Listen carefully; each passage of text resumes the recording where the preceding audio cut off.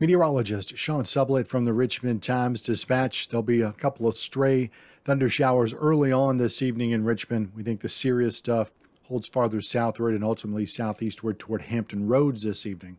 And then we're going into a dry stretch that's likely going to take us right on through the weekend and into the first of next week.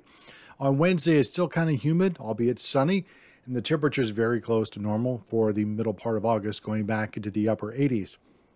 And then on Thursday and Friday, we still see the temperatures about the same. Upper 80 is about 90.